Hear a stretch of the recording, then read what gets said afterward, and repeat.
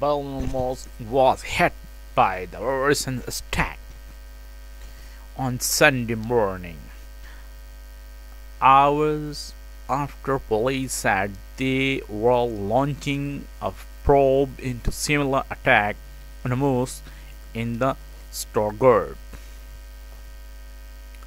At shortly after 2 a.m.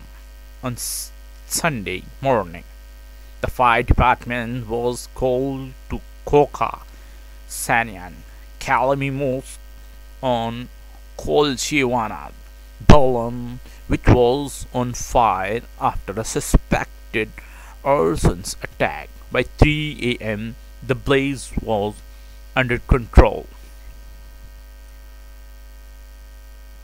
Stuttgart prosecutors and local police said on the Saturday the 5 people were being sought for attempted murder in a connection to the Luftwaffe's attack. The blaze follows a similar suspected arson attack at a mosque in the town of the Luftwaffe on Thursday night, which caused material damage before the imam managed to extinguish the blaze. There was no casualties.